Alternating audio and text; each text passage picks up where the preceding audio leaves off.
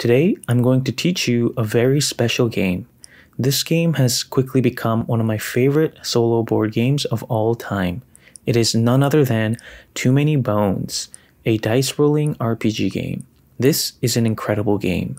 It single-handedly rekindled my forgotten love for dice rolling. If you think you don't like dice rolling, let go of the bias and please give this a try. I was hesitant to purchase this game as I'm the type of gamer that prefers certainty and complete information, but I'm so glad that I gave this game a try. This box comes with a lot of surprises and excitement. Let's learn how to play the solo variant of Too Many Bones. In Too Many Bones, you become a Gearloc and go on an adventure to defeat a tyrant.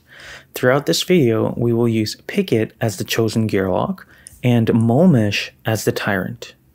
Each Gearloc comes with a Gearloc mat, a Gearloc reference sheet, a set of a Gearloc dice, which includes the skill dice over here, the stat dice over here, and the initiative die, and then it comes with a Gearloc chip.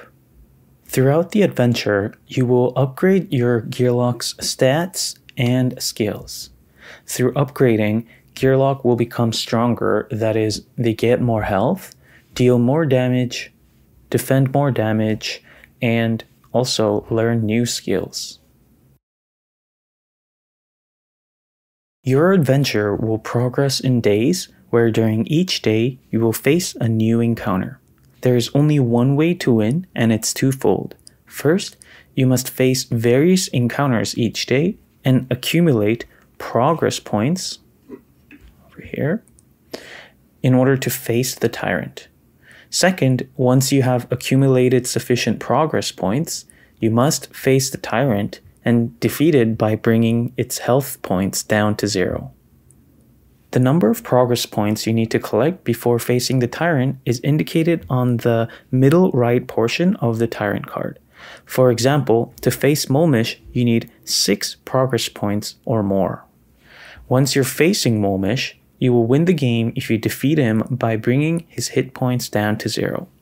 The tyrant's hit point values are indicated on the top left corner of the tyrant chip. So for Molmish, it would be 8. On the other hand, you will lose if you do not defeat the tyrant within a certain number of days that is indicated on the tyrant card. The maximum number of days you can spend to defeat the tyrant is indicated on the middle right portion of the tyrant card. So if you end your 9th day without defeating Molmish, you'll lose the game. In essence, the game is a race against the clock. Will you be able to accumulate enough progress points and defeat the tyrant within a certain amount of days? If so, you will win. If not, you will run out of time and lose. I'll show you how to set up the game board. First, place the battle mat near you. Then select a tyrant. The tyrant comes with a tyrant card, a tyrant chip, a tyrant encounter card, and a tyrant die. You want to leave them on the side of the battle mat for now. Of course, we will be using Molmish in this setup video. Next, place the day counter card and the day counter chip near you and set it to 1. I prefer using dice instead of the day counter, but this is simply a matter of preference. Then create the encounter deck. The encounter deck must be tailored to the tyrant that you're facing. The encounter deck consists of 3 special encounters numbered 1 to 3. 1, 2, 3.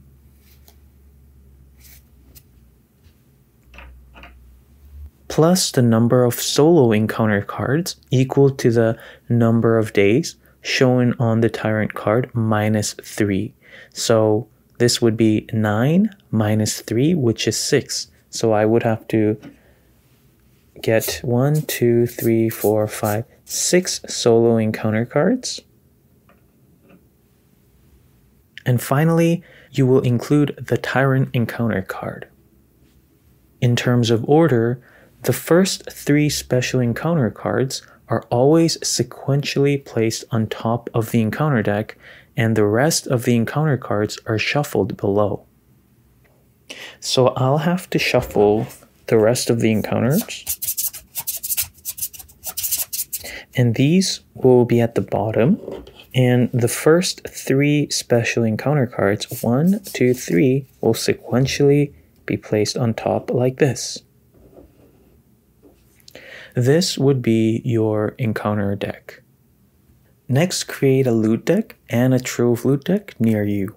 Place the 4 lockpicking dice near the trove loot deck as well. Then create the baddie active stacks. On the bottom of the tyrant card, there are different symbols that indicate which creature types must be included in the adventure as baddies. So, if you're playing against Mulmish, you need to pick up all the beasts, bogs, and scale chips. So I've assembled all the 1-point baddies, 5-point baddies, and 20-point baddies according to their type. So 1-point baddies of scales, bogs, and beasts, and 5-point baddies of scales, bogs, beasts, and 20-point baddies of scales, bogs, and beast. Flip all the baddie chips face down and shuffle them and create separate 1-point, 5-point, and 20-point baddie active stacks. If you run out of any baddies in the active stack, reshuffle the defeated baddies to replenish the active stack. Next, choose a Gearloc. Each Gearloc comes with a Gearloc mat, a Gearloc chip, a Gearloc initiative die, their skill dice, their stat dice, and their reference sheet. Place all of this nearby you as well. Next, make a pool of defense dice, attack dice, status effect dice, initiative dice for lanes, round marker dice, d6 dice, and a couple of other d6 dice as well for your own preference. And also have the lane marker chips ready as well. I will show you how the board looks on a bird eye perspective. This is the bird eye view. The one thing I didn't explain is the dice tray that I use over here. Having a dice tray makes the dice rolling experience a lot more enjoyable, so I like to set up one right beside my character mat. Too Many Bones is played over a series of days. Each day contains 4 phases: the new day phase, the new encounter phase, the reward phase, and the recovery phase. To summarize briefly, during the new day phase, you move to the next day, and during the new encounter phase, you face an encounter that may involve fighting some enemies. If you successfully complete the encounter, then you move to the reward phase where you reap the rewards associated with the encounter and then move to the recovery phase. However, if you do not successfully complete it, then you skip the reward phase and go straight to the recovery phase. The recovery phase is the last phase of the day where you can heal your wounded Gearloc, open some interesting loot, or have a quick peek of the next enemy you may face. The game starts off on the new day phase, which is always day 1. To keep track of the day that you're on, you use the day chip and the day counter card. However, I like to use the d6 die to keep track of my days, and if I am on day 7, for example, I would just bring another one and do something like this. The second phase is the encounter phase. During the encounter phase, you must draw and reveal an encounter card from the encounter deck. The front face of the encounter card presents the situation of the encounter. The back face of the encounter card will explain what you need to do for the encounter. The encounter card may require you to choose from 2 or more options. It also explains what the effects and also what the consequences are for each of the options. There are 2 types of encounters. There are peaceful encounters and there are battle encounters. Peaceful encounters are indicated with this symbol on the far right side of this encounter choice. And if you choose this peaceful encounter, you will automatically succeed the encounter without the need to engage in fights. You simply need to follow the instructions on the encounter choice and move to the reward phase. For example, let's assume that you're on day 1 and you drew the special encounter card called Leaving Obender. You read the front side, which gives you some flavor text, and when you flip it, you realize that you have 2 choices, and both of them are peaceful encounters. Because both are peaceful encounters, all you need to do is choose one of the options and move on to the reward phase. Battle encounters are different. They are indicated with this far right symbol over here, and if you choose a battle encounter, you have to engage in a fight. For example, let's assume you're on day 2 and you drew the special encounter card Hardly Out the Gate.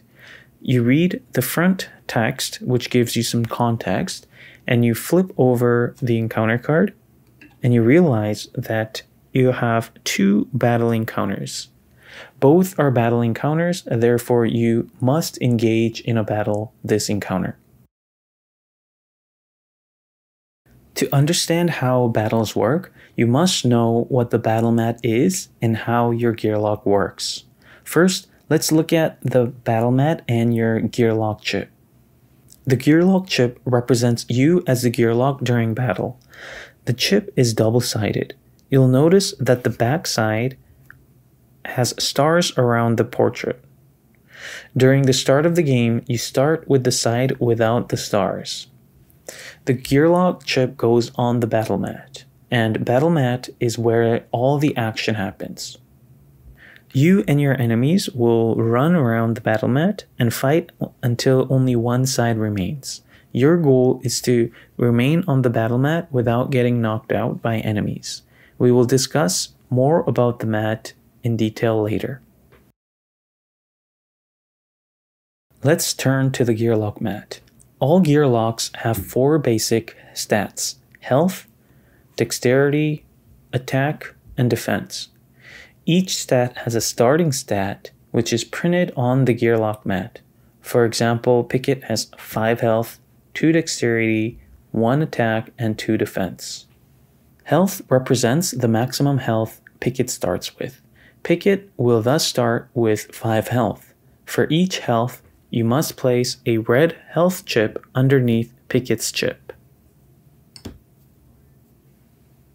When Picket loses health, you must take away the red health chips. So for example, if he takes 1 damage, you take off 1 health chip. If you lose the last health chip, then you get knocked out, meaning that you essentially lose the battle. Note that in a multiplayer Gearloc game, even if one Gearloc is knocked out, they can still succeed the encounter if the remaining Gearloc defeats all the enemies.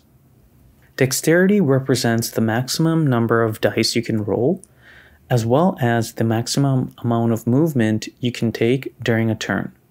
In Too Many Bones, you have a lot of dice that can aid you in the battle. They can do damage, they can also prevent damage, and you can perform interesting skills. Each die costs 1 dexterity to roll, and each movement also costs 1 dexterity. In Too Many Bones, you can move in an orthogonal movement for 1 dexterity. For example, Picket starts with 2 dexterity. This means that he can roll 2 dice, whether they are attack, defense, or skill die, roll 1 die and move 1 space, or simply move 2 spaces. Attack represents the amount of attack dice you have at your disposal during a turn. In other words, you can choose to roll as many attack dice as you want up to the amount of your attack value as long as you have sufficient dexterity. Each attack die costs 1 dexterity to roll. For example, Picket starts with 1 attack and 2 dexterity.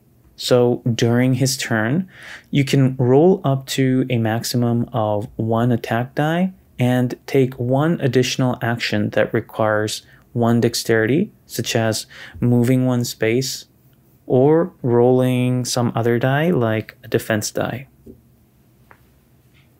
Rolling attack dice allows you to deal damage to your target. As you can see here, this is an attack die.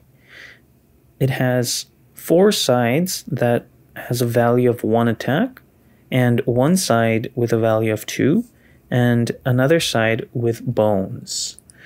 For example, let's say you roll the attack die, and okay, so you landed on 2. It means that you can deal 2 damage to your enemy. Defense represents the amount of defense dice you have at your disposal during a turn. Similar to the attack dice, you can choose to roll as many defense dice you want up to the amount of your defense value, as long as you have sufficient dexterity at your disposal. Each defense die costs 1 dexterity to roll. So for example, Pickett starts with 2 defense and 2 dexterity.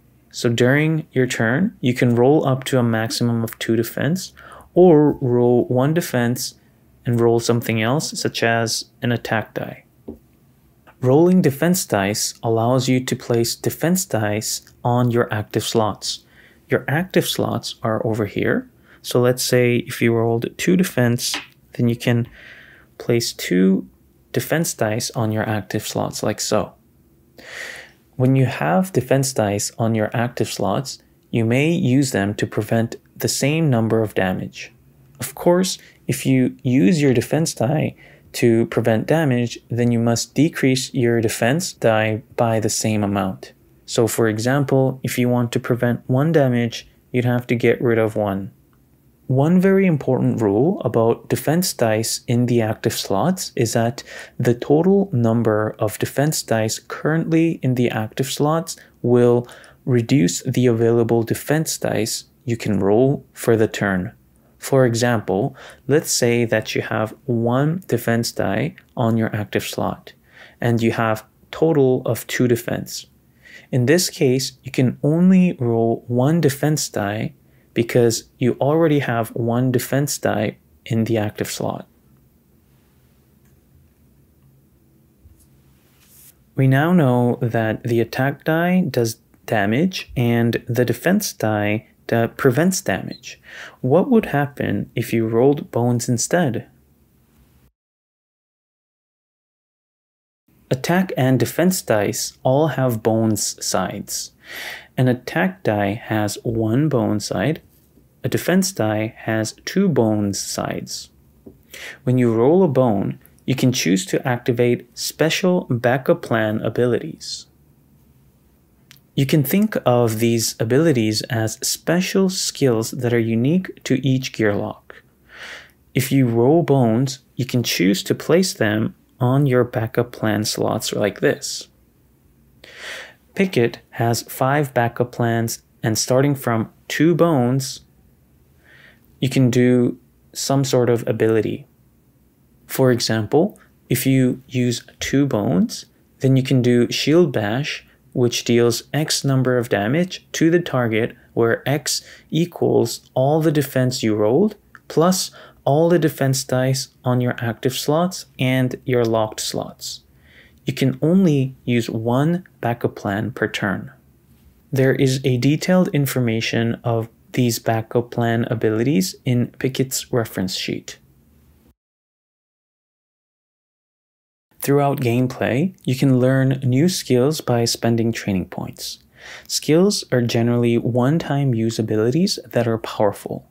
But unlike attack dice and defense dice, most skills are one-time use abilities. Let's pretend that I have learned this skill over here.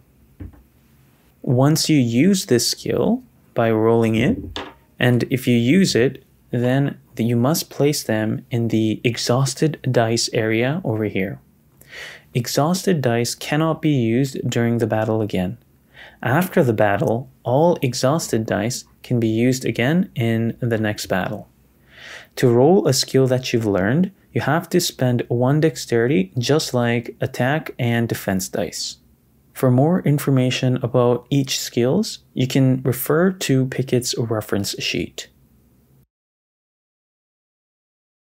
There are 2 attack forms, melee and ranged. Pickett is obviously melee, but Boomer, for example, is a ranged Gearloc. These forms determine how your Gearloc can target and attack other enemies.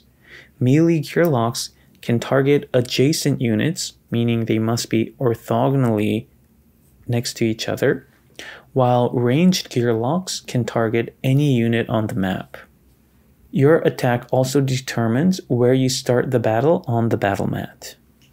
For example, Pickett is a melee character, so at the start of the battle, he must start at one of these positions, these 4 over here.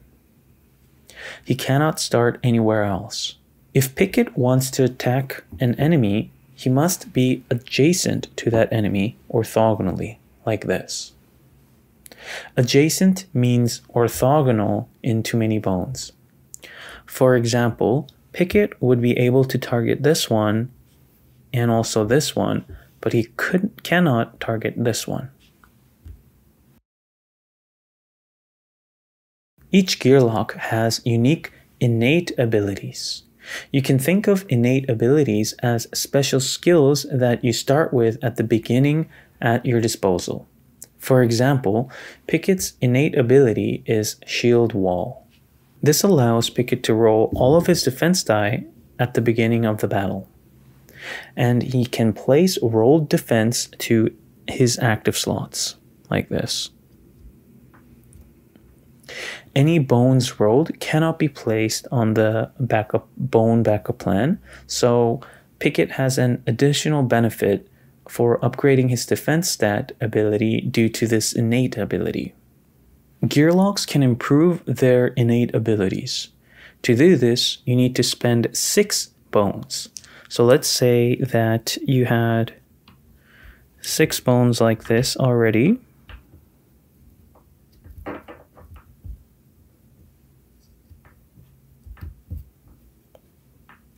And then during your turn, let's say you rolled, and then let's say this rolled a bone. Then you can use all of these 6 bones in order to improve your innate ability to innate +1. And once you do this, you will flip over your Gearloc chip to the star side. For Pickett, in addition to his Shield Wall innate ability, his Gearloc innate +1 ability allows him to place rolled defense die to his locked slots. This is beneficial as locked defense dice do not reduce the available defense dice, and also any dice in the locked slots can carry over from battle to battle. Whereas for active slots, after the battle, all your unused dice in the active slots are removed. The innate +1 ability is a permanent effect that carries on for the rest of the game, and that is, you can start with innate +1 during your future battles. Now that you know how Gearlocs work, let's look at how enemies work to fully understand the battle system. Enemies in Too Many Bones are called Baddies.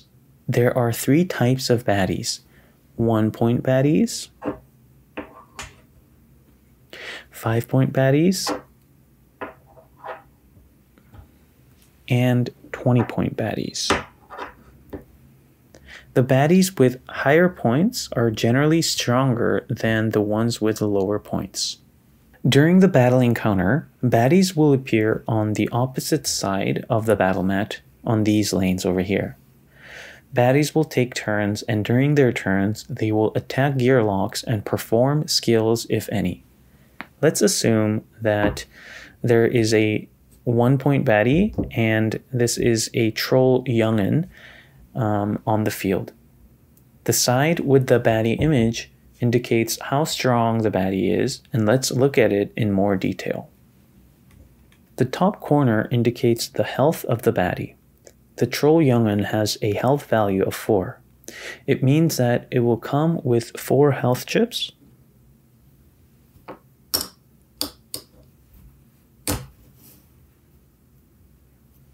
If you can reduce the health chips down to 0, then this baddie will essentially die. The top right corner indicates its attack value, and the value below it indicates its defense value. It means that during its turn, it will roll 1 attack die and 1 defense die, and it'll deal damage and prevent future damage. When you roll the defense die, let's say that you rolled and you have 1 defense value, you place it on top like this to indicate that on the next incoming damage, he can prevent 1 damage. Below the image, it says a careless and a bones. This indicates the skill of the baddie. This baddie has a skill called careless, and it will trigger whenever he rolls a bone. Careless means that the unit takes X number of true damage. So for example, if let's say the troll youngin rolled and he rolled 2 bones, then he would essentially deal 2 damage to himself. All baddies' skills are in the Gearloc Adventure Reference Guide. Some skills may have the effect of putting a status die on the target. For example, the bog frog has a skill called Poison 2. When the bog frog targets a unit, the unit must place a status die on the unit's chip, and it must have the Poison 2 side up. This indicates that the unit is poisoned by 2. During the start of the next turn, the unit will take 2 poison damage, which will essentially mean that it must lose 2 health chips. And after doing that, this gets reduced to poison 1. And during the turn after that, this unit will take 1 poison damage, and this can now be removed. The icon on the left bottom corner of the chip indicates the attack type. The 2 swords icon means that this baddie is a melee character. Recall that melee characters can only target adjacent units. If you see a bow mark instead, for example, something like this, this indicates that the unit is ranged. And recall that ranged characters can target anyone on the battle mat. The image next to the attack type indicates the baddie's target priority, and this image with the person with their arms down means that it'll attack the target with the lowest health. For example, let's say that there are 2 adjacent targets. The baddie will target the Gearloc with the lowest health. In this example, Patches has 2 health, whereas Picket has 5 health. So because Patches is the weakest target, the Troll Youngin will target a Patches. The icon next to the priority is the type of monster. This symbol indicates that it's a troll unit. This value below the health point value is called the initiative. This will be discussed later in the video. Finally, all melee baddies can move twice before rolling, whereas ranged baddies will not move at all. When the melee baddies do move, they must be moved in a way towards the closest target. If there is a tie, then it moves towards the Gearloc that fits its target priority.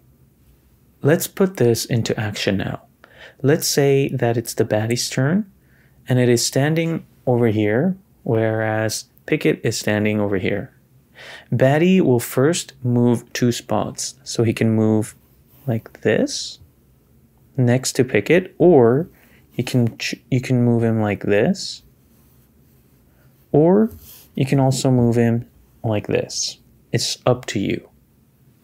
Then it will target Picket and throw its attack and defense die.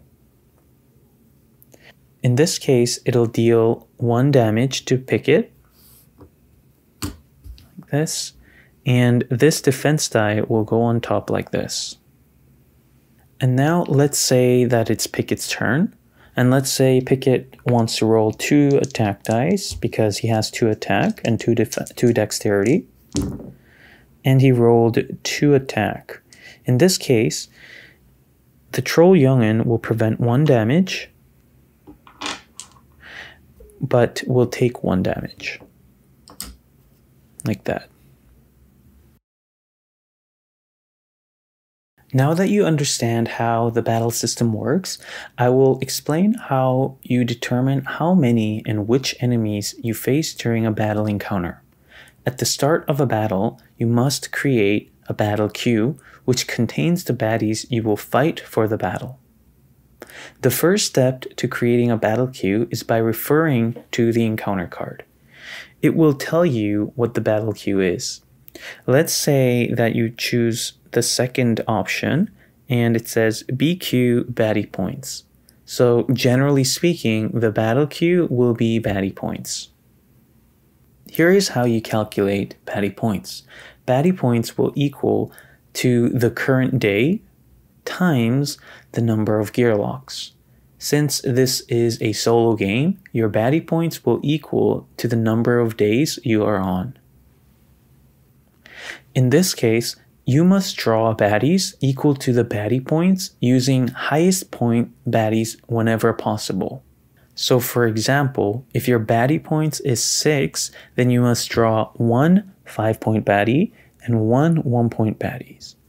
These baddies will be the battle queue in the order from the highest to the lowest. So it'll be like this. This will be your battle queue, and you must draw the baddies that you fight from this stack. In this example, you will have to face 2 baddies for the battle. That is 1 5-point baddie and 1 1-point baddie. The first baddie in this battle queue goes on lane 1. This is a ranged one, so it goes here. And the second one goes on lane 2, and this is a melee one, so it goes here. In this situation, since there are only 2 baddies in the baddie stack, there will be no more baddies. However, if there were more baddies in the baddie stack, you will put up to a maximum of 4 baddies on the battle mat. If you have more than 4 baddies and there's 1 left over in the baddie queue, then this baddie will remain in the battle queue until one of them is defeated. For each baddie on the battle queue, it will occupy the numbered lane as well as a corresponding lane marker chip. So the first baddie will take lane number chip 1, and number 2 will take 2. If it's a melee baddie like this frog, then it'll go onto the melee spot. And if it's a ranged baddie like this one, then it'll go onto the ranged spot. And then the relevant health chips will go on the very bottom, like this.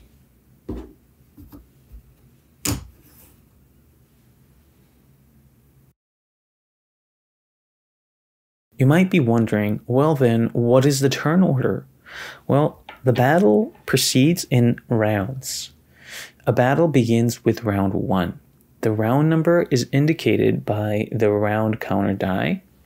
At the start of each round, the round counter is increased by 1.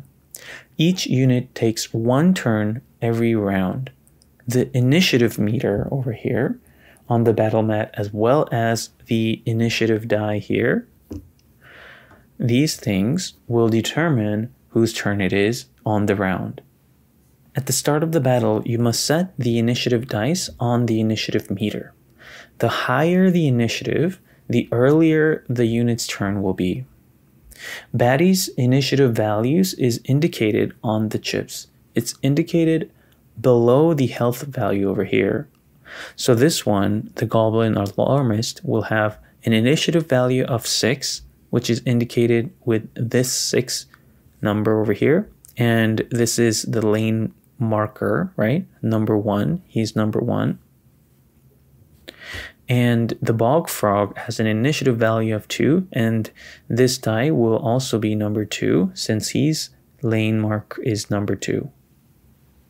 Once this is determined, you place it based on the order like this. Gearlocs also have initiative values as well. To determine the Gearloc's initiative value, unlike Baddies, you roll the Gearloc's initiative die. So I got a bad roll here, and I got 2 initiative, which means that I go the very last.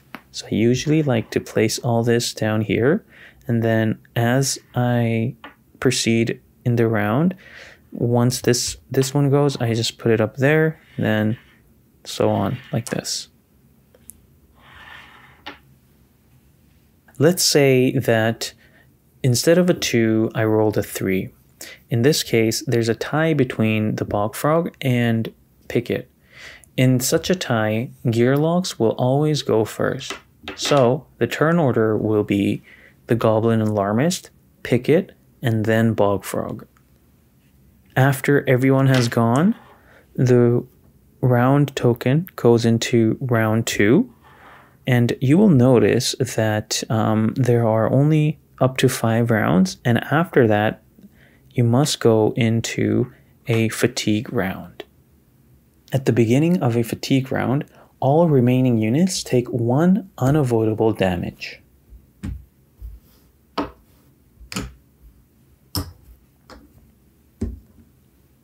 As discussed earlier, let's assume that there are 4 baddies on the battle mat and there is 1 baddie in the battle queue. This remaining baddie will remain in the baddie stack until one of the baddies on the battle mat is eliminated. When a baddie is eliminated, for example, let's say this one was eliminated, at the end of the round, so this one, let's say round 2, the first baddie on the battle queue, which is the Troll Youngin, will take the 3rd lane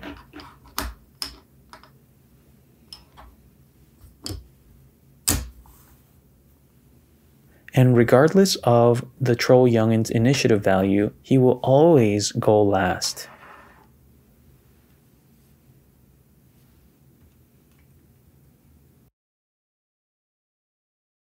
Now that you understand the battle basics, let's go through the battle setup.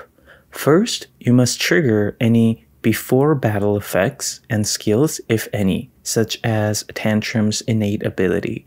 In this situation, we don't have any before battle effects, so we move to the second phase. Second, you must follow the instructions on the encounter card to build the battle queue. So for this example, let's say you're on day 2, and you choose this second option, which states that your baddie queue is equal to your baddie points. So since you're on day 2, the battle queue is 2. Since your battle queue is equal to 2 baddie points, you would draw 2 1-point baddies from your active stack and form a battle queue. Third, you place the top baddie from the battle queue to the appropriate lane. In this example, your first 1-point baddie will occupy lane number 1, and second one will occupy lane number 2. So the first one goes on top of the first lane marker chip, and second one goes on the second lane marker chip. And now you set their health values and their initiative values. So they both have a health value of 4. So they both get 4 health chips. And you can see that both of them have 3 initiative values. So this is how you would set up. And also, you will notice that both of them are melee baddies, so they take the melee position over here. The next thing you would do is to roll your initiative die. So I rolled a 3. Since I'm a Gearloc, I would take precedence. Next, I would have to place my Gearloc onto the battle mat. And since I'm a melee Gearloc, I could choose any of these places. Finally, you trigger the start of battle effects such as Pickett's innate shield wall ability, which allows Pickett to roll his defense dice at the start of the game. So this one would go over here.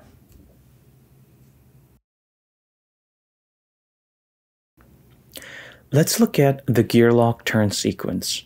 During your turn, you can do the following in order. The first thing you need to do is to check whether you have any start of your turn effects, such as the poison dice we discussed before. So let's say that Pickett was poisoned, then you check whether you need to apply this poison at the start of your turn. Then second, you may decide to spend X number of dexterity to move X number of adjacent spots. Let's assume that Pickett has 2 dexterity, then he can move up to 2 spots, like this or like this. Then that would use up all his dexterity points for the turn. Third, you must determine a target for your attack dice, skill dice, and or backup plan abilities if you're planning on using them.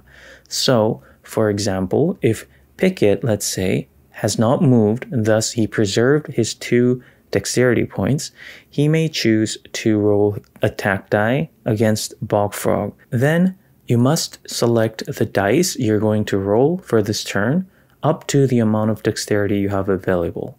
So in this situation, Pickett has 2 dex available, and let's say he chooses to roll an attack die and a defense die. Next, you must roll your dice and resolve the rolls. So in this case, Pickett would deal 1 damage to the bullfrog and 1 defense to his active slot. This marks the end of your turn, and the next one on the list here would go. So let's recap the encounter phase where a battle encounter is involved. So let's assume that you're on day 2 and you draw the special encounter hardly out the gate. After reading the front text and the second text over here in the back, you choose to do the second option here, which involves a battle encounter. The text states that the battle queue is equal to the baddie points. Since your baddie points is 2, you draw 2 1-point baddies from the active stack. Then you place the baddies from the battle queue to the battle map. You check the attack type of both baddies. Both are melee, so they go here, and each of them takes their relevant lane marker chips, as well as their health chips. And they get their initiative values on the initiative meter. Next, you need to determine your initiative value as well. So you roll your own initiative meter. You rolled a 3, which means that you go above these 2 baddies. And now it's your turn to go onto the battle mat. So let's say I want to go right over here because he's a melee Gearloc. So he needs to go anywhere on these 4 circles here. In this case, you need to trigger your start of battle effects. So Pickett has an innate ability called Shield Wall. So we're going to do this. He rolled 2 defense, so these 2 go onto his active slot right here. If this was the real game, I would actually have additional stat points here or additional skills that I would have learned by virtue of completing day 1. Right now, I'm on day 2 without any additional points here, so I'm quite weak to face these two 1-point baddies. But for the sake of explanation, I will proceed with 1 round. As the battle begins, you look at who is at the top of the initiative meter. That's me. So this unit would go first. I have a value of 2 dexterity and 1 attack and 2 defense. So because I have 2 defense dice already on my active slots, I cannot roll any defense dice without removing 1 or 2 of these. So what I'm going to do is I'm not going to move. I'm just going to utilize 2 dexterity on rolls. So I will take out 1 defense die here and use 1 attack die. So let's roll. And of course, my only target here is the bog frog. So I'll target the bog frog. And I rolled 1 bone and 1 attack. And thus, this bog frog takes 1 damage. Now that my turn is finished, it's the bog frog's turn.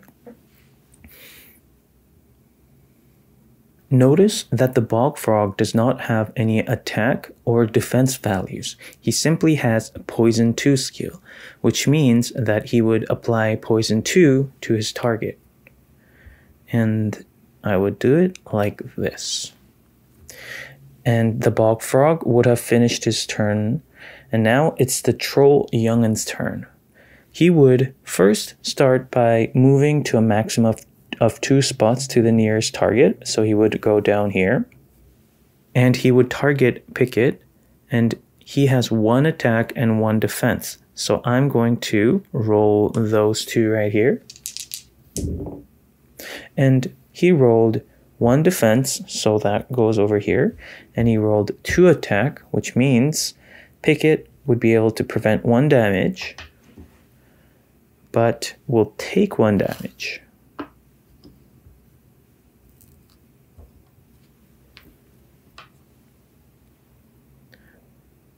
This would end round 1, and now we would move on to round 2.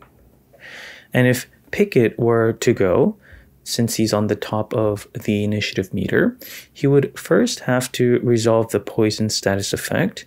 So decrease it by 1 and and then take 2 damage. So as you can see, this is not going very well, and mainly the reason for that is because we moved on to day 2 without actually resolving day 1, which usually results in more stats. So it's not as grim as this. Let's assume that you've proceeded to the battle and you're on round 5 and you took out all the baddies.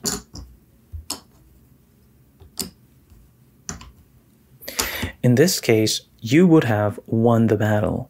So you move on to the reward phase since you succeeded in the encounter. As you can see here on the adventure routine, when you do a new encounter and you succeed, then you move to the reward phase. But if you don't succeed, you move to the recovery phase. During the reward phase, you take the rewards that you've earned from the encounter. Rewards are indicated on the bottom of the encounter card over here, as well as on the far right corner of each encounter choice.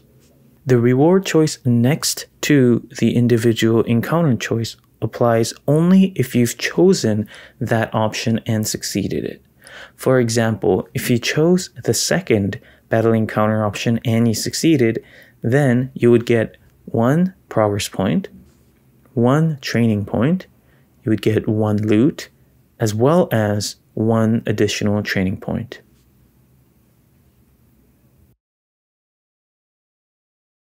Progress points are important because you need to collect a sufficient amount of them in order to face the tyrant.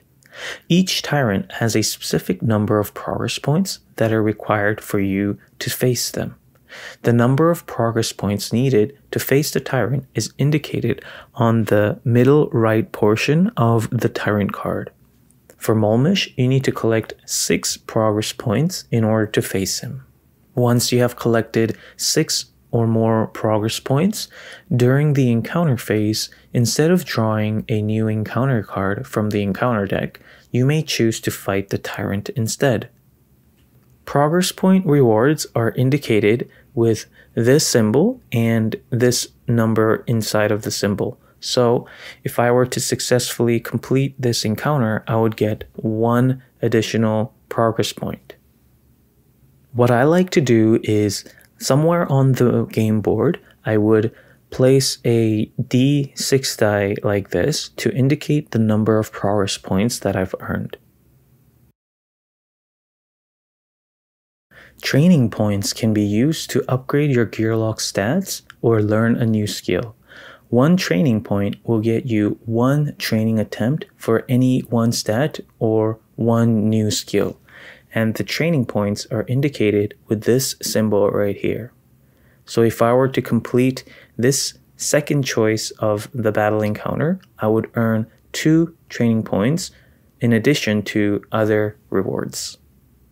For stats, if your training attempt is successful, you may increase the value of that stat by 1 by using the stat die. For health, all training attempts will be successful. In other words, with 1 training point, you may gain 1 additional health all the time. The same applies for dexterity. Your dexterity training attempts will always be successful, so if you choose to up your dexterity, then you will always get +1. For attack and defense, however, different rules apply. In order to succeed in your attack training attempt, you must roll a number of attack dice that is equal to your current attack value. If you roll any bones during the attempt, you will fail the training attempt. Thus, you will have to spend the training point elsewhere. It's important to note that the failed training attempt will not result in you losing the training point. So for example, if I want to upgrade the attack here, since Pickett has already a value of 1, he would have to roll 1 die. So I rolled a bone, which means that I cannot up his attack with this 1 training point. So I would have to spend the training point somewhere else. Similarly, to succeed in your defense training attempt, you must roll a number of defense dice that is equal to your current defense stat value. If you roll any bones during the attempt, you may re-roll those bones once. If you roll bones again after the re-roll, you fail the training attempt. Thus, you will have to spend that training point elsewhere. Otherwise, you succeed. So for example, if I want to up his defense value here, I would have to roll 2 defense die. So let's say I didn't roll any bones, then I would get to up his defense like this. However, if I rolled a bone like this, then I would get to re-roll this bone here, leave this one here, but this one I re-roll. And if I roll a bone again like this, then I would have to spend that training point on a different stat or a different skill. Let's discuss about skills. This is Pickett's skill tree. This indicates what kind of skills Pickett has acquired. In the beginning, it'll always be empty, which means that Pickett does not have any skills. Each Gearloc comes with a set of skill dice that are set aside but can be added to the skill tree once they're learned. Each skill die are numbered, and each skills on the skill tree are numbered as well. So if you learn, for example, stand ground, then this number 1 will go in there like so. For skills, your training attempts will always succeed. However, some skills have prerequisite skills that need to be learned before acquiring it. If you look at the skill area here, there are skills with stars. like this. These skills can be learned without any prerequisites. However, there are skills that are being pointed by an arrow.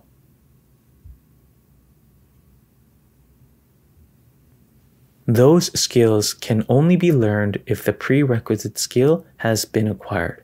For example, stand ground over here can be learned without any prerequisites since it has a star here. However, to learn shield form, you would have to have stand ground acquired in order to learn it. There are consumable dice in the skill area too, as indicated here as the word consumable. These are different than skills. You cannot spend training points to acquire consumable dice. You can only acquire them through other means such as loot.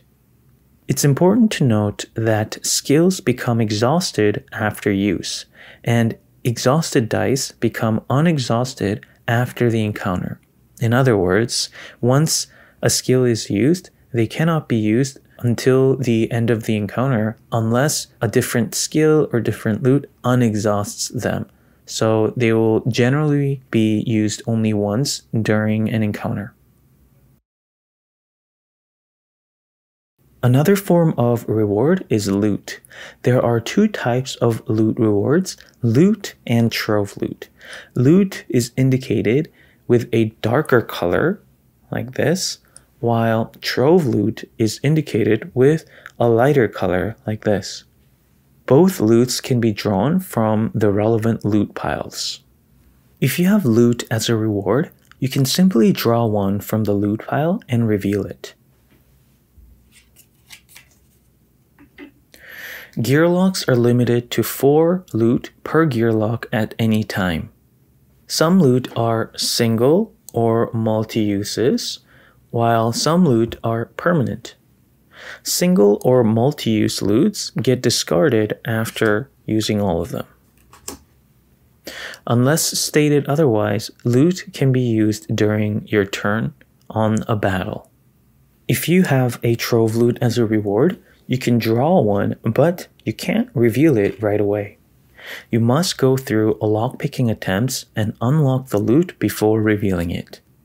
You will get a lockpicking attempts during your recovery phase, which is right after the reward phase. Once all the rewards have been collected, you move to the final phase of the day, which is the recovery phase. During the recovery phase, you can do the following 3 actions. Lockpicking attempts, loot trading, which is essentially trading loot with others, but this would be useless during solo, and choosing an individual option among 3 options. Once your recovery phase ends, your day will end and you will start over at the new day phase. When you get a trove loot, you need to open it through lockpicking attempts during the recovery phase. Once you open it, you can reveal the trove loot and fully utilize it throughout your game. Every trove loot has 3 locks: lever, trip, and force. Each lock has a numerical value. The lever on this trove loot is 4, trip is 3, and force is 2. You must attempt to unlock each lock one by one from left to right by rolling your lockpicking dice. These are your lockpicking dice. There is an initiative die and 3 action dice. The action dice will have different colors and lock types on their sides. The initiative die will alter or improve your action dice. You unlock a lock if your roll gives an equal or greater value of the lock type you are currently working on. Lever will be the first lock you will attempt to unlock for a fresh trove loot. So let's try rolling the lockpicking dice. Okay, so you've rolled a 2L, a 2F, and 1L, and this symbol of the initiative die. In this case, the action dice themselves are not enough to reach 4 lever. You have 2 plus 1, which is 3, and you need 4 lever. However, the initiative die here is very helpful. This is the convert type.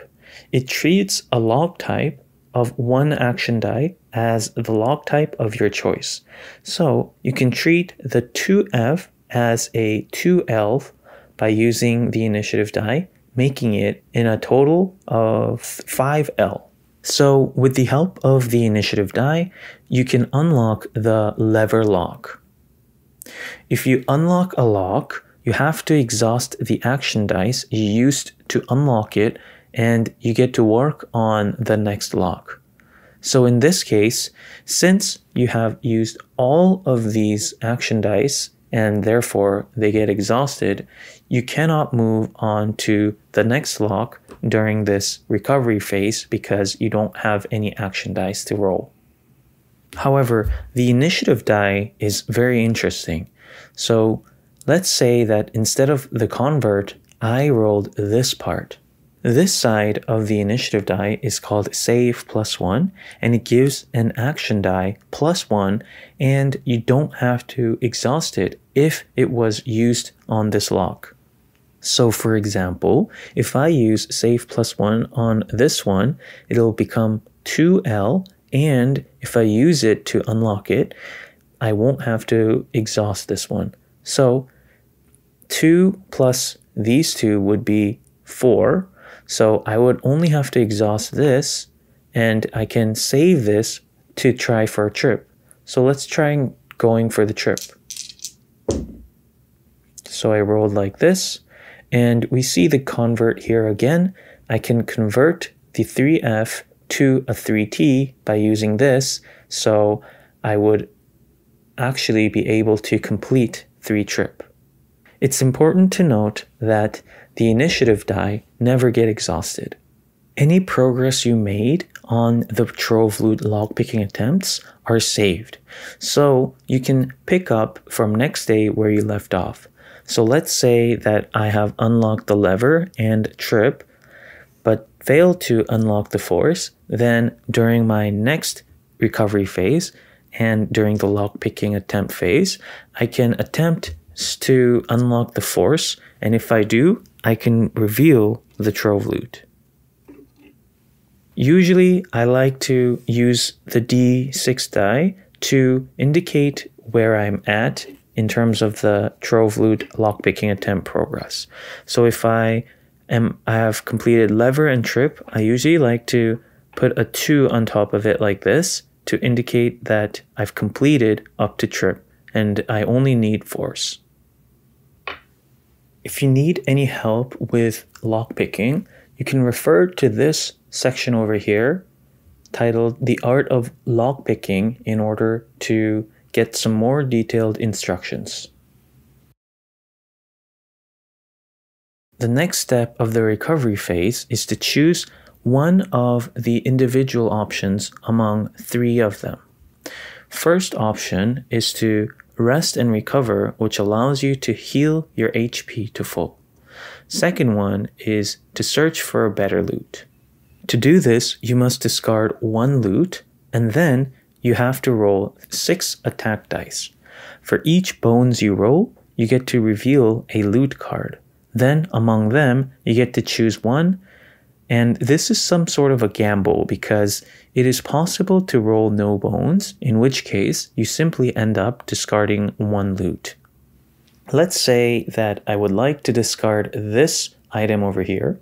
Then I get to roll 6, and I rolled 3 bones, which means I get to draw 3 additional loot, and then I would have to choose 1 and keep 1. The final option is to scout the area. This option allows you to reveal the next baddie on your active baddie stack. A baddie stack is where you draw the next baddie for a battle. This stack would have been set up during the game setup. You will have to roll a d6 die. If you roll 1 to 3, then you get to reveal a 1-point baddie. If you roll 4 to 5, you get to reveal a 5-point baddie, and if you roll a 6, you get to reveal a 20-point baddie. Let's say that I rolled a 1. In this case, I get to reveal a 1-point baddie, and if it's a baddie that I would like to keep, I can leave it here, or I can cycle it to the bottom of the stack, like this. This marks the end of the recovery phase, and now you move on to the next day phase by going into the next day. To summarize briefly, during the new day phase, you move to the next day, and during the new encounter phase, you face an encounter that may involve fighting some enemies. If you successfully complete the encounter, then you move to the reward phase where you reap the rewards associated with the encounter and then move to the recovery phase. However, if you do not successfully complete it, then you skip the reward phase and go straight to the recovery phase. The recovery phase is the last phase of the day where you can heal your wounded Gearloc, open some interesting loot, or have a quick peek of the next enemy you may face. In Too Many Bones, you must select exactly one Tyrant.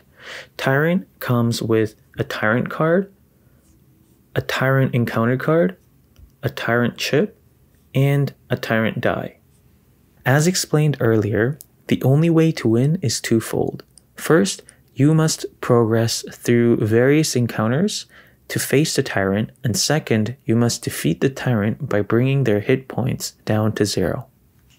We have already discussed that you need a certain number of progress points in order to face the Tyrant, and for Mulmish it's 6. Once you have accumulated 6 or more progress points, during the encounter phase, instead of drawing a new encounter card, you can choose to face Mulmish. As a reminder, you need to defeat the Tyrant within a certain number of days. The last day to defeat the Tyrant is indicated below the progress point value. So for Mulmish, you have to defeat him on day 9 or earlier. This Tyrant encounter card acts like any other encounter cards in your encounter deck, so it gets shuffled in to your encounter deck during setup. If you decide to face Mulmish, you can flip the Tyrant card and follow the instructions in the back. You will have to battle the Tyrant and manage to defeat him in order to win the game. If you lose the battle, you can try again next day as long as the maximum number of days has not passed. The back of the Tyrant card will provide you with instructions on how to set up the battle mat, Tyrant skills, and the Tyrant die. You need to follow the instructions on the back of this Tyrant card to set up the battle mat. For the most part, the battle will be similar to any other battle encounter. It will obviously be more challenging as the Tyrants are generally stronger than other baddies. Let's take a look at Mulmish's chip as an example. As you can see, Mulmish has 8 health and 6 initiative. He also has 2 attack. This small icon below the attack means that he has a specific Tyrant die that gets rolled during his turn. His Tyrant die is explained on the back of his Tyrant card. He also has 3 skills: Frenzy 2, Retreat, and Shrouded. Of course, these are also included in the back of the Tyrant card. Finally, this footstep mark means that he can move diagonally as well as orthogonally. All these attributes make him a fearsome Tyrant. If you can manage to beat Mulmish by bringing his health down to 0, then you will win. The game offers different difficulty modes, the easiest being the adventure mode, which you get to start with +2 health, and you can have 1 training point before starting day 1. And also, when you get KO'd during the adventure, the dice in your locked slots will remain.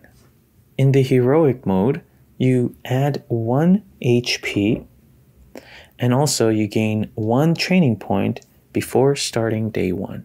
The legendary adventure mode is no training points or no HP boost during the start.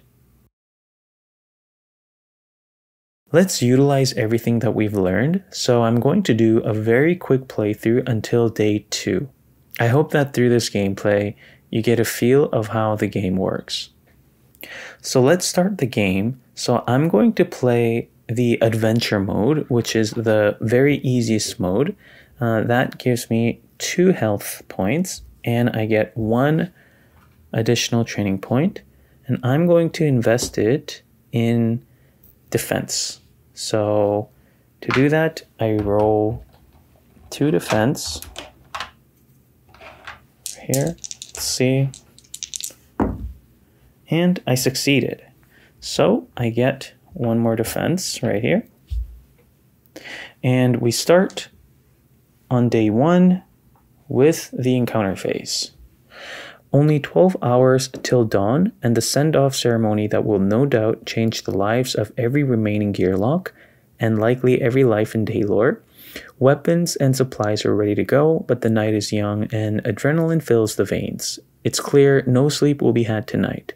There's sure to be some shady peddlers in dark alleys ready to steal in loot. Then again, some last-minute training could pay a nice dividend by morning. So what to do, what to do? First choice, squeeze in some last-minute self-improvement, offers 2 training points. By the way, both are peaceful encounters. Shake down a shady peddler. Each Gearloc in party may draw 2 loot and choose to keep 1. So that's 2 training points or 1 training point plus 1 loot. And both offer 1 progress point. So I'm going to choose the training point option, and I like to indicate my choice by putting this clear rock over here and 2 training points. So I'm going to attempt to upgrade my attack. There, that succeeded. And then I will get in 1 dexterity. And I get 1 training point. So I like to indicate it with this one here. I just put it right there. And I go on to the recovery phase. During the recovery phase, I get the lock-picking attempt, but there's no trove loot, so I skip that. And I move on to... Oh, and by the way, when I got 2 health, I should have got 2 health over here like this. Yeah, so I have 7 health over here. And I will scout the area. So I get to roll this one over here. Let me roll it here. So it's a 6. I can reveal a 20-point baddie, but I'm going to reveal a 1-point baddie instead. So it's a clay golem. I'll keep it. And now we move on to day 2. The encounter. Hardly out the gate. 15 steps into the journey. 15 steps, and already a Gearloc boot is struck through by an arrow. Luckily, no toes were killed, teeth are clenched, and a painful tug is made while looking around in embarrassment. Yow! Now, sufficiently ticked, it's time to return the favor to the ominous figures at the edge of the woods. A commotion breaks out atop the city wall, interrupting all thoughts. Guards have now spotted the brazen intruders and are notching their arrows. Their help is at the ready. Like it or not, this adventure is underway. Both are battle encounters. Hail the guards for help. BQ, baddie points. At the start of each round, arrows from the wall deal 1 true damage to each baddie, recommended for first-time adventurers. It's time to show Obender what Gearlocs are made of. With Obenders watching, you feel an extra shot of adrenaline as you prepare for an unassisted battle. BQ is baddie points. After either choice, if battle is lost, place this encounter back on the top of your encounter deck. So this offers 1 training point, 1 progress point, 1 training point, 1 loot, and depending on which choice, I get additional 1 training point. Now, 10 out of 10, I would always choose this, but as I'm going to pretend that I'm a first-time adventurer, so I will choose the first one. So BQ is baddie points. So remember, BQ is equal, so the baddie points is equal to the number of days times Gearloc. So that's 2. So we get 1 and 2. This will be my baddie queue. And at the start of each round, arrows from the wall deal 1 true damage to a baddie. So I'm going to place this right here again. And let's set up the battle mat. So we have the bullfrog here. We have the clay golem here. And okay, let's remove that. And this one has 4. This one gets 1, 2. Okay, 5 health like that. And both are melee, so they fit in this spot right here. And this one has an initiative value of 3. And this one has an initiative value of 2. And I get to roll my initiative, and I rolled a 2, which means I go earlier than the golem. And I get to place my dude, and I'm gonna place him over here. So I get to trigger my shield wall ability, which is at the start of the battle, roll your defense dice. So I'm gonna do that. And wow, I rolled all bones, so that is not good. And at the start of the battle, there's another one here. It says, at the start of each round, arrows from the wall deal 1 true damage to each baddie. So at the start of the round, we're starting now, so they both take 1 damage, like this. And it's the bullfrog's turn. He targets me, deals 2 poison damage, or applies 2 poison on me. And it's my turn. And I have to resolve this. It's true damage, which means that defense would be useless against it. So I take 2 damage, and this goes down to 1. And I'm going to target the bullfrog. And I'm rolling 2 attack, 1 defense. And I rolled 2 bones, a lot of bones this battle, and 1 damage. Like that. And it's the stone golem's turn. Stone golem will roll. He will actually come down first, and then he'll target me. And he dealt 2 damage. Wow. Okay. So I take 2. Like that. So I'm in a little bit of a pickle here. So let's hope that I can defeat them. So it's going to be round 2. And at the start of the round, both of them take 1 damage, like so. And I am going to... No. So it's going to be the bullfrog's turn. He's going to target me and apply 2 poison like this. And it's my turn.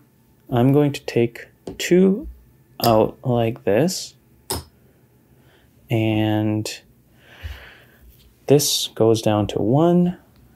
And I know that next turn he's going to die through this, through the round damage. So what I'm going to do is I'm going to roll 1 defense and 2 attack die and target this guy. Hopefully I get enough defense to defend against him and then deal some damage against him. Right? So I rolled 1 bone, 2 attack, and 1 defense. So in this case, I can actually just finish him off. He only has 3 HP. So I get to deal 2 damage. And this one gets exhausted because of the break ability. And I will use 2 bones to perform shield bash, which means that I get to do this as damage. And I'll do it against him, which means he is dead.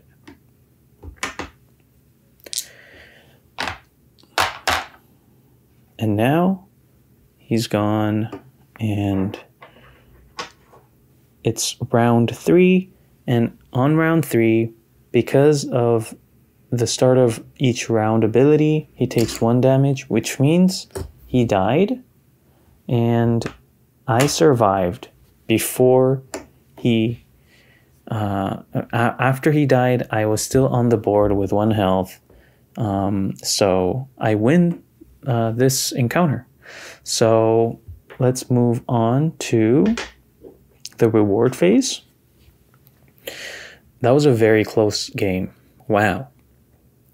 So the reward is that I get 1 progress point and 1 training point, and I would like 1 more dexterity.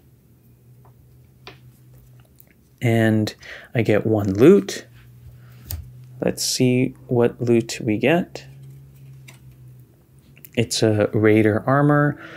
Ones rolled on your defense dice may be upgraded to 2 defense. Bones rolled on your defense dice may be converted to 1 defense. Heavy. Wow, this is very interesting. So heavy means that this is considered 3 loot in terms of the ability to carry loot. So recall that you can carry 4 loot, but since this is heavy, this is considered having 3 loot. So I only have 1 more loot space here. And of course, this exhausted dice gets unexhausted, and this obviously needs to come back. And yeah, that's the end of the reward phase. And now we move to the recovery phase. And there's no lock picking here, and I'm going to choose to heal back up to full, which allows me to get 1, 2, 3, 4, 5, 6, 7 chips. And yeah, that's the end of day 2. And now we move on to day 3. So I'm just going to stop right here. That marks the end of day 2. And congratulations, now you know how to play Too Many Bones solo. Also, thank you so much for watching this video until the end. I really appreciate you hanging out with me. And Too Many Bones is definitely a game that caught me by surprise, and it's literally a game full of surprises. So I really hope that you find the game enjoyable too. If you have any questions about the game, or if you noticed any mistakes that I've made throughout the video, please let me know in the comments below. And I hope you guys really enjoy Too Many Bones. Happy board gaming, and see you next time.